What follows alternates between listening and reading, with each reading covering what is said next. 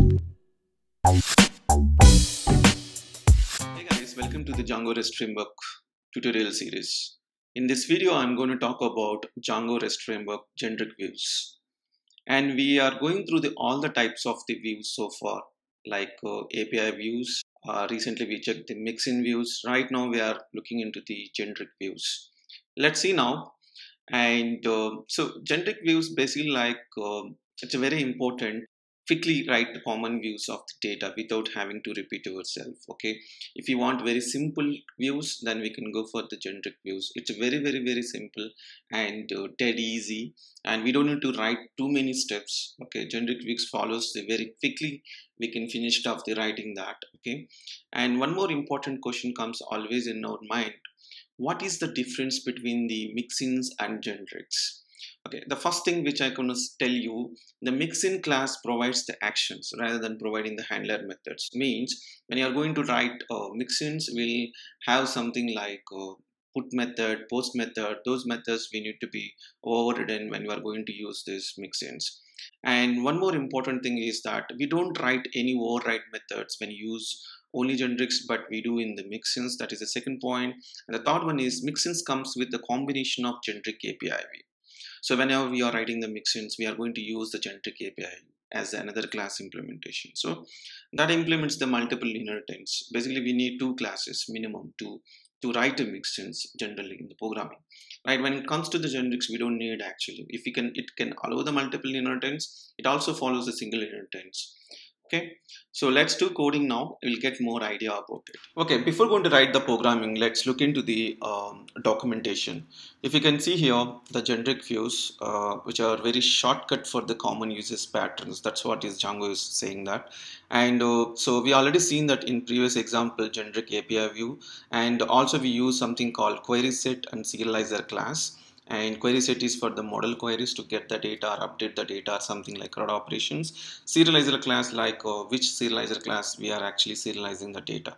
But we are not using some other things like lookup field. Lookup field is like which fields you want to do the serialization process. The time we can use this lookup field. So as of now, and this is basically like performing the individual model instances, and default is the PK to search the results and everything. So this we can discuss later.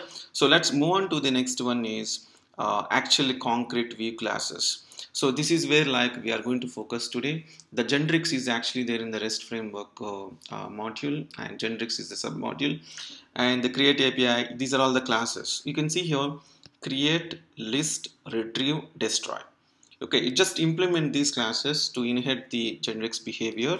And also like with the combinations like list and create, retrieve and update, retrieve and destroy, and retrieve, update, destroy. These are the combinations we have to implement the generics in our Django REST framework. So let's go and write a programming. We'll get more idea about it.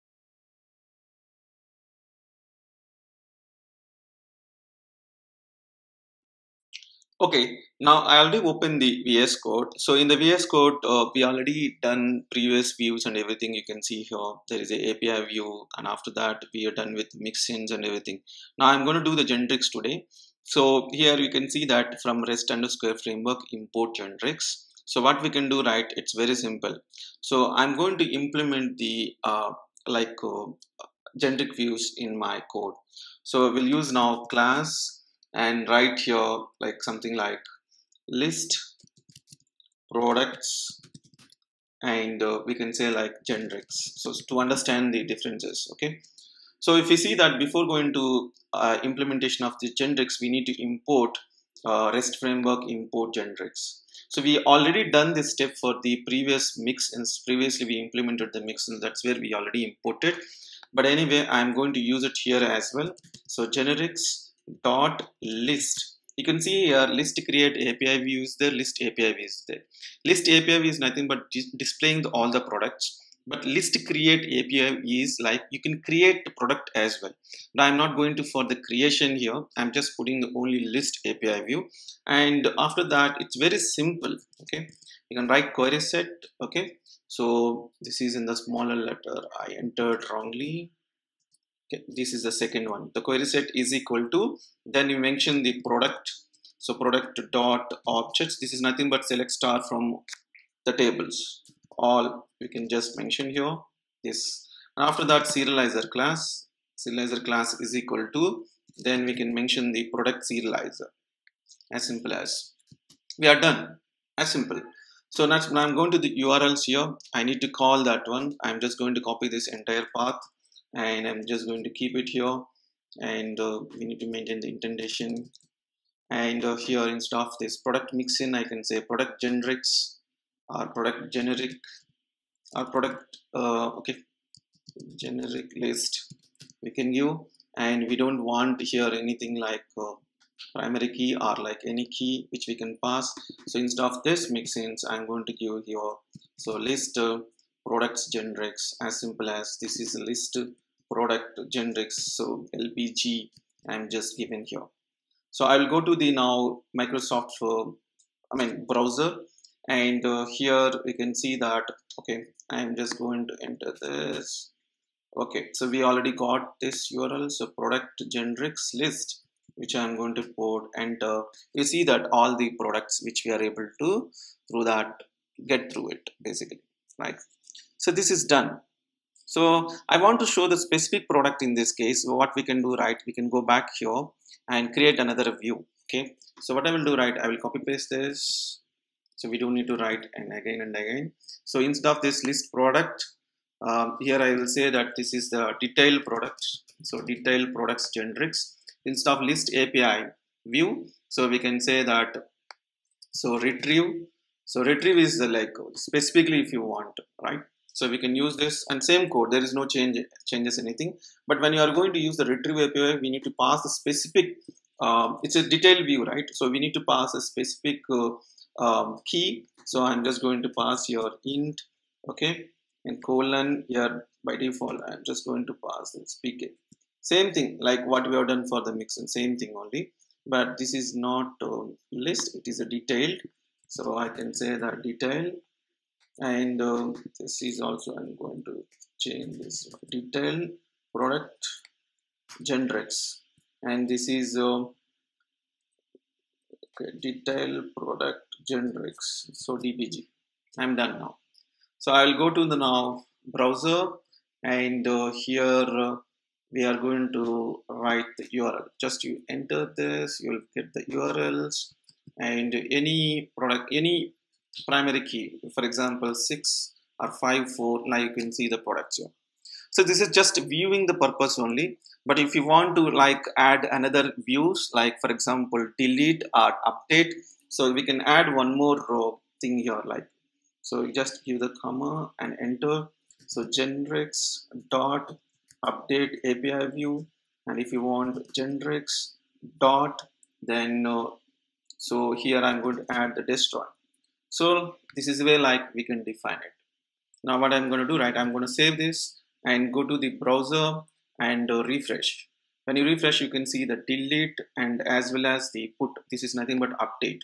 For example, I want to update this one is the test45 and click on the port and see that data which is got updated. So test45 which is got updated. If you want to delete, you can delete also. This is how we can do it basically, right? So at the same time, if you go to the another way around, I want to do like combinations, list create API view and all. So what I will do, right, I will go with the special class here. It's like which is the combinations we can do it. So I can say that like a special, special product generics. Instead of retrieve API view, I will use the list create API view. We don't want to write these many steps if you want to do the both the things, like generics dot, if you enter here and you can see there is something called retrieve update destroy API. So it's like multiple combinations we have it here, right? So this is how we can write retrieve update destroy API. We don't need to go for the retrieve ones, update ones, destroy ones. So we can write we don't need to write one by one, so we can write in one way only, so it can be finished. Now we are done this step, so I'm going to add the URL. So for this, anyway, we need PK also, like primary key. So I'm going to do right. This is a special. I'm just going to write. You can keep it here, and this is a special product generics. This is a SPG, special product generics. Okay. So what we'll do, right? I'm going to take this special I'm just going to copy this one. Like what we can do, right? I'll go and enter, and you see that special. So which I'm going to add, and again you enter the 6. So now also you can see the same thing, like delete, but here all the list of products are there, not just one product, because we are given here list create API view. If you go to the views, list create API view, that's why we are able to see the all the products in this case, right? Okay, so even if you want to delete something, we can delete it, but if you want to delete here, whole products will be deleted. We need to be careful. It's not detailed, it is like something like all the list. So don't click on the delete button, it will delete everything. So we need to be careful here, but we can add the products also here. So you can try this and let me know if you have any questions. In the next session, I'm going to talk about the view sets and routers. That's going to be very important and very specific to the Django REST frameworks. So hope you are liking this content, and I'll catch up into the next video. Thank you so much.